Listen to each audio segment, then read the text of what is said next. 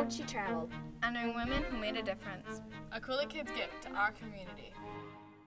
Welcome to a personal interview with Shirley Holman, conducted on Thursday, April 27th by Emily, Part 1. Tell us about yourself. Well, do you want to know how I started out Sure. in politics, or how I started? I was born and raised in Milwaukee, Wisconsin, and went to school at Downer, which is now part of Lawrence campus. I got married and moved to Louisiana, and in Louisiana my husband was in the Air Force. When I was in Milwaukee, I worked for the Milwaukee Journal in advertising. I worked for the paper in Shreveport, Louisiana in advertising, and then when he went back to school, I worked at the paper in Lafayette, Indiana. He went to Purdue University, and I worked for the Purdue paper. I was their only paid person on the paper. The rest were all students. Then we moved up here.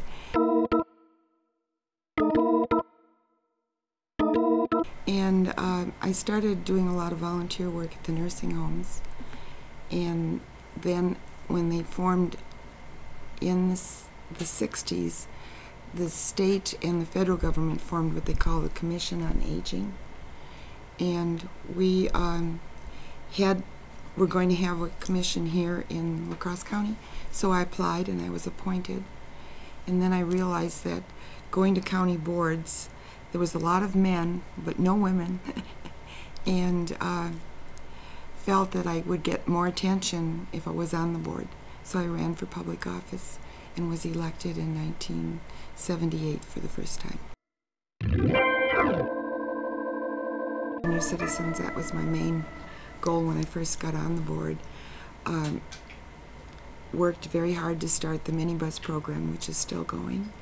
Worked very hard to do Meals for Seniors, which is a program that is still going. And in 1981, I and another lady formed a kind of little corporation, and we started Gifted Hands, which is a senior craft store on the north side, and that is celebrating its 25th anniversary this year.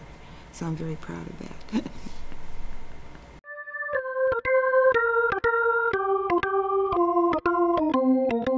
I've also done a lot of work in solid waste, and when I would go to groups, I would always overwhelm the men with knowledge of solid waste. And most of them didn't know what a leachate collection system was, and I educated a lot of people that way, and I really did enjoy that.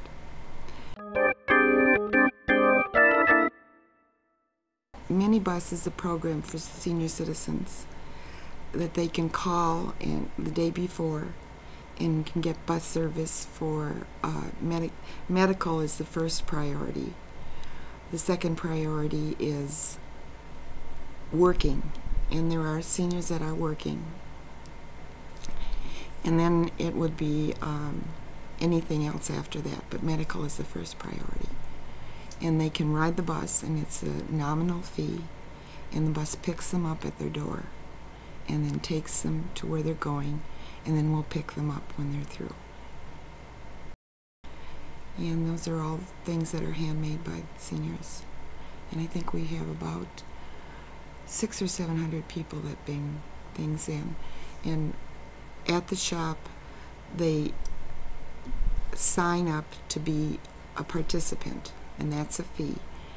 And then when they want to sell their product, they put a price on it, and then we put a price 20% more, and then that's how it's sold, so they get whatever price they want.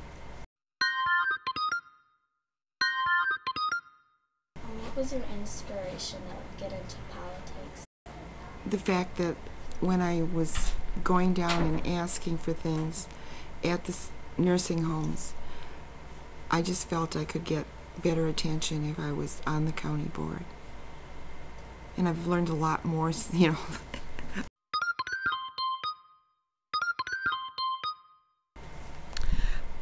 through the years, the counties have a convention.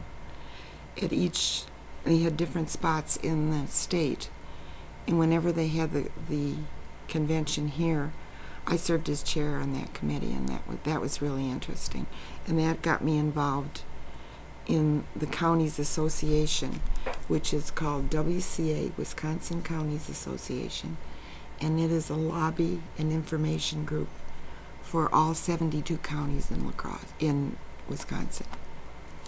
And I started serving on committees there, and then I was elected vice chairman, and then went up through and finally became president of the association, and that was a very, very interesting time. Because when I was president of the association, I went to Germany on a trade mission with the governor, and it was a trade and tourist mission. Went all over the United States to different meetings. Spent a lot of time in Washington, D.C., and I got to meet a lot of wonderful people that are really concerned about our government.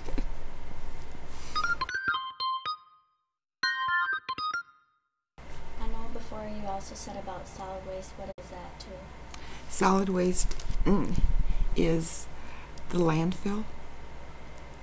That we refer to that as solid waste, and we landfill things that we don't want anymore.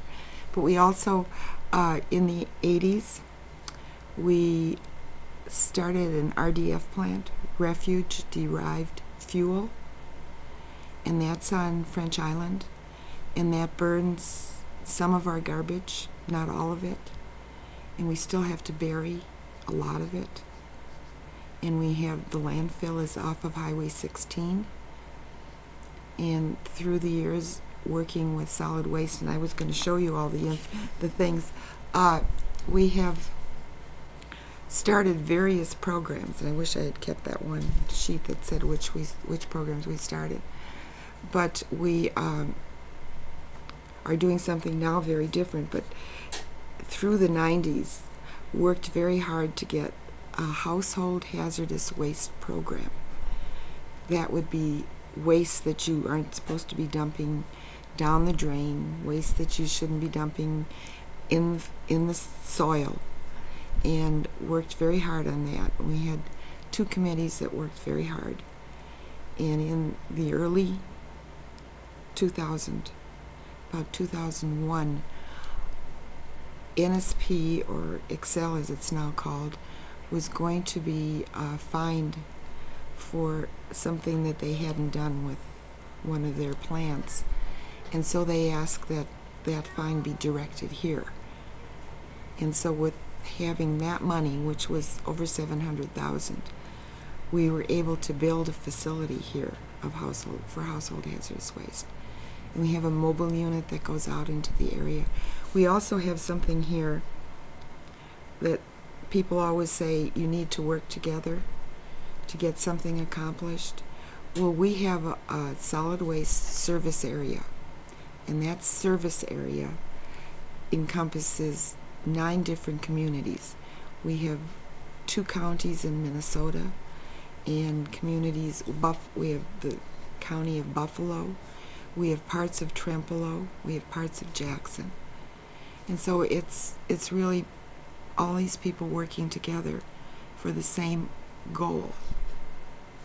And just recently, and I almost wish I hadn't decided to retire, we do have the household hazardous waste program going, and that was a real big goal of mine. We also have something that's very new, mining, a landfill. The first landfill that we had was, as they called, built state-of-the-art, but it did leak. And do you know what leachate is? A leachate is water, or the juices that run through the garbage, and you want to be careful that they don't get in the water stream, so you line the cells of the landfill very carefully. Well, we thought ours was done very well. It wasn't. We now have what they call a leachate collection system in the new landfill. We have one landfill sitting here and the other one is next to it. And in that landfill we have a collection system which is pipes running underneath with all the clay lining, and you have a membrane, and then you have these piping systems, and it pipes all these fluids into the sewer system. So we are now in the process of mining the old landfill, taking the garbage out of the old landfill and putting in cells in the new landfill. Do you have like friends or family who have been there for you all along your way, supporting you? Yes, very much so. Can you name some of them? My husband has been a really good supporter. My children have. They always have helped me when I run for re-election, because when you do run for re-election, the best way to get yourself known and the best way to get your information out is go door to door. And I remember early on when I first got on the county board, when they call people for jury duty, they take different districts, and they called some people from my district, and they couldn't give them the district number, but they knew who their supervisor was, so that always made me feel better.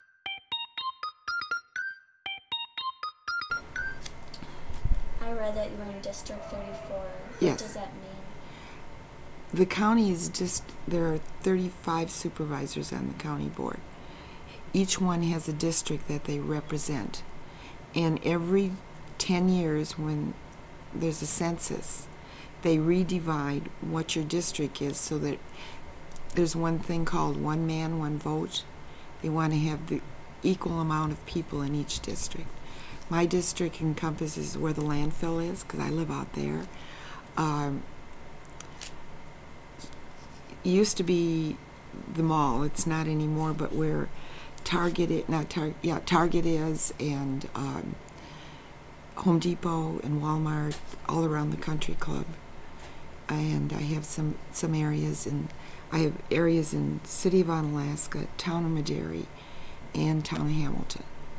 We have townships as well as cities in the area.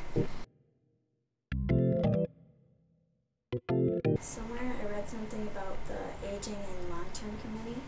Yes. What exactly is that? Aging and Long-Term Care is the committee that works with the nursing homes. That's the board of directors for the nursing homes, for the Commission on Aging, and for the Veterans Association. And we govern what happens at those facilities. On the county board, like, you were the vice chairman since 1984, I believe. Mm-hmm. What does the vice chairwoman do? When, since I was the first vice chair, if the chairman could not be there, then I would conduct the meetings, the regular county board meetings. And I would sit in with him and the other vice chair, and we would figure out committee assignments, and we would serve if someone in office passed away or resigned, then we would pick out someone else to. It's basically being there when the chairman needed help. Have you done any, like, traveling for? I've done a lot of traveling. As I said, when I was on the Counties Association, I went to Germany twice, and I went to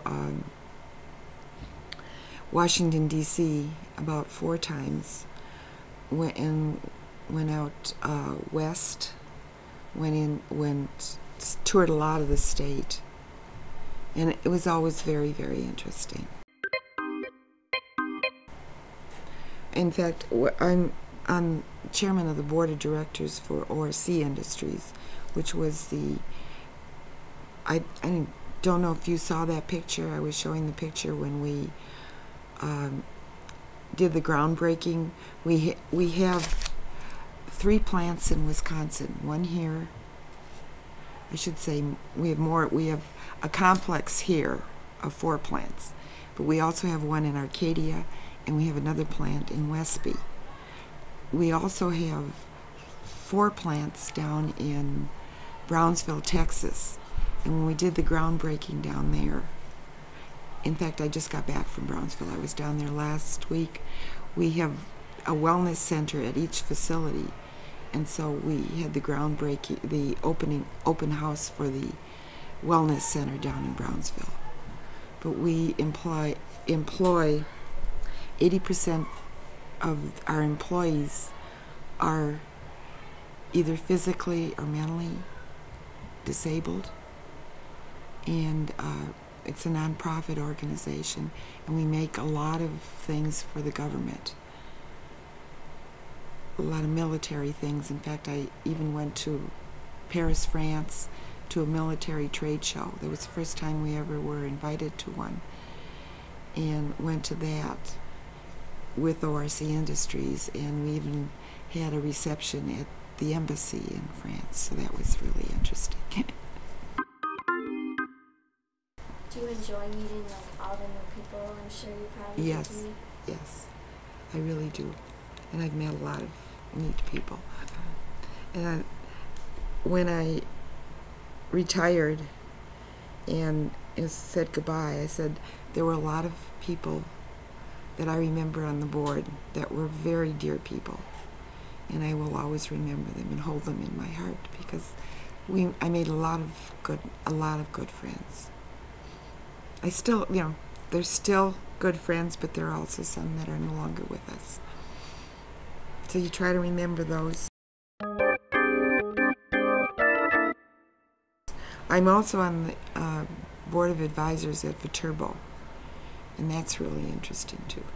So I keep really busy, and I still do a lot of volunteer work. But I'm trying to think. Some of the things I served on almost every committee on the county board, with the exception of highway. I never was on highway because that was elected, and that was a position that they really didn't readily put women on. It's still hard sometimes. People always ask, was it hard being, because I was the 4th woman on the board. And I said, yes, sometimes it was, because you had to make sure you knew what you were talking about. They accepted you when they found out that you were being very practical and very forthcoming with information. I did get an award from the YWCA, and it was the Woman in Government Award, which was in 1989. And there were a lot of different awards there that I gave them. I didn't bring all of them even.